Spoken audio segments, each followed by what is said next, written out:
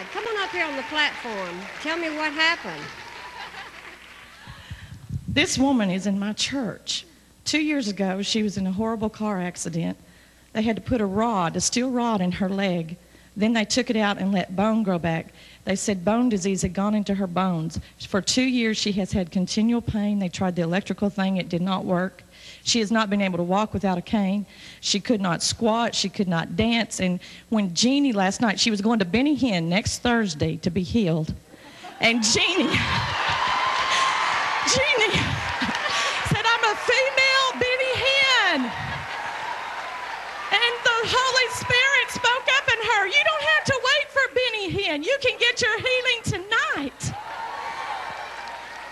And they said that within a month she would be in a wheelchair.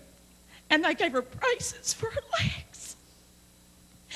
And the Alma women came knocking on my door last night. There's a woman in our church that wants the Holy Spirit. LaDonna, will you minister to her? And she got filled with the Holy Ghost in our motel room. The Spirit of God came in. Karen was sitting there, and all the faith of the word and the ministry that Jeannie had when she said I could be a female Benny Hinn.